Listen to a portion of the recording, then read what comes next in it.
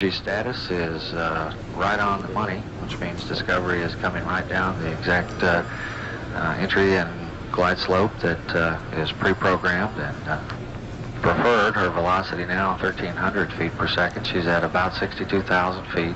They're still greater than the speed of sound about 32 here. miles away from touchdown on runway 17 at Edwards Air Force Base. Gorgeous looking. It's a fantastic camera picture, and they are moving well over Mach 1 at this point in time. We'll probably get a sonic boom that'll blow little Joe out of his seat down there. In fact, that Joe and Mort, that's exactly how people are going to know, first of all, that the orbiter is back because of a couple of sonic booms, right? Absolutely. It's almost as if the orbiter were applauding its safe return to Earth. Where she will intersect the heading alignment circle. She'll be making a left overhead turn.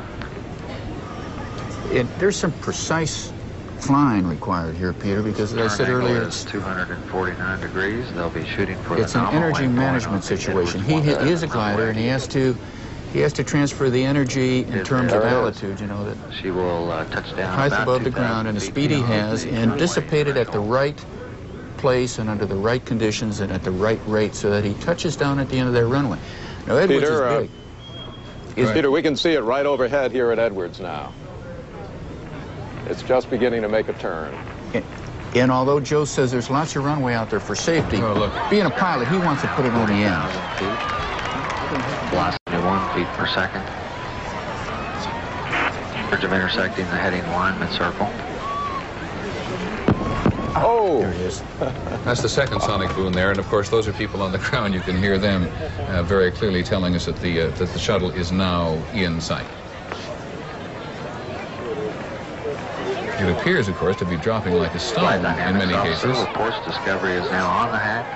Looks to be going straight down. The circle. She's Well, it's in a bank. It's a left-hand turn. It's descending very steeply, turning back in towards the runway, and it is descending very rapidly.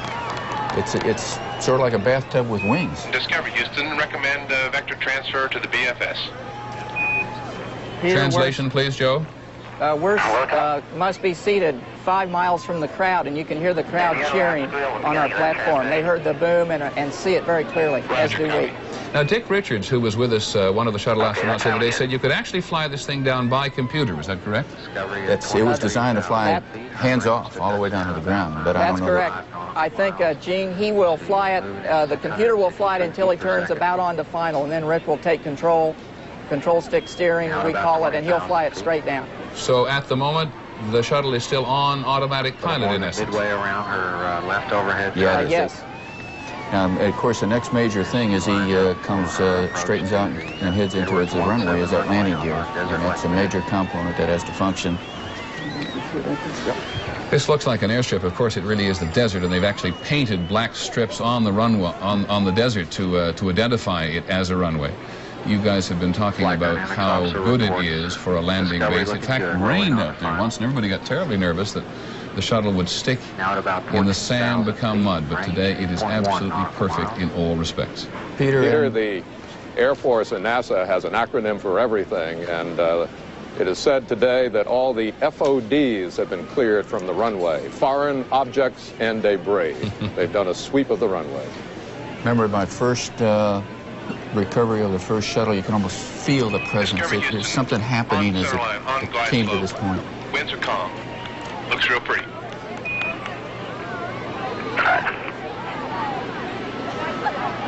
There it At is. 3,000 feet, Discovery will execute her pre-flare maneuver.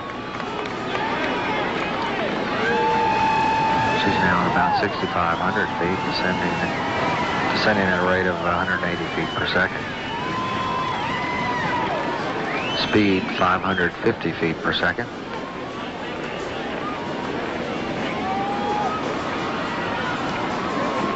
$1.7 million miles since she left Cape Canaveral 4 days ago.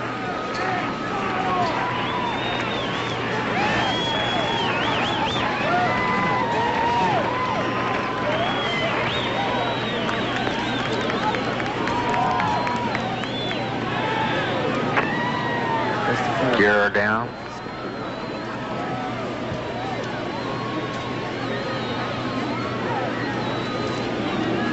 The gear down and locked. The report from Mission Control. us. All right. Main gear touchdown. Commander out now, rotating the nose down, standing by for nose gear and touchdown. They don't come any better. He had like a baby when he let that nose come down. Now, one of the problems they had in earlier landings was applying the brakes on. And everything looks just to have been smooth as silk here. In the distance, the national anthem.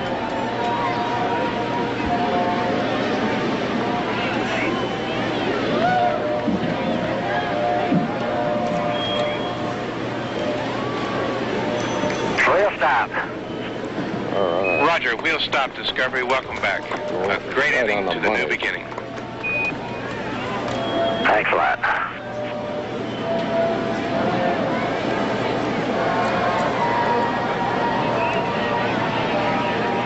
And so Discovery sits at Edwards Air Force Base on this glorious day, and we listen to the final few bars. Discovery, Convoy, this is Discovery. Heavy read.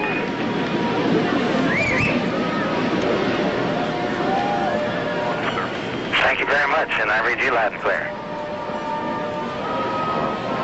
Discovery, Houston, 1 Delta. Roger. We'd like the secondary controller to off, please. The crew will be out in just a few minutes, and we'll be back right after this message.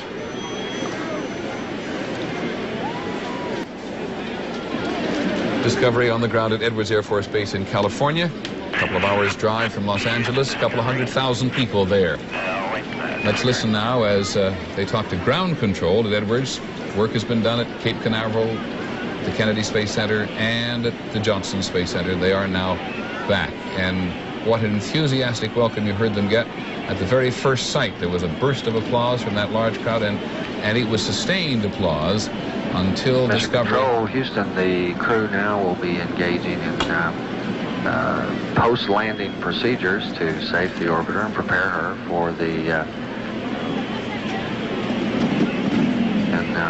gotten ready to be towed to the hangar at drive. Our unofficial time for main gear touchdown, mission elapsed time. Mission elapsed time 4 days, 1 hour, 0 minutes, 8 seconds. Our unofficial time for nose wheel gear touchdown, 1 day. Correction, 4 days, 1 hour, 0 minutes, 18 seconds. And we show wheel stop unofficially at 4 days. There you 1 get hour, some sense 0 of what the minutes, pilot 57 seconds. and the commander had to look at as they came in, that enormous piece of desert on which they landed today. The orbiter safety And they now just simply sit there as we look at it from a helicopter. A series of events that will take about 15 And minutes we or can so. have a look again now at the side. this landing.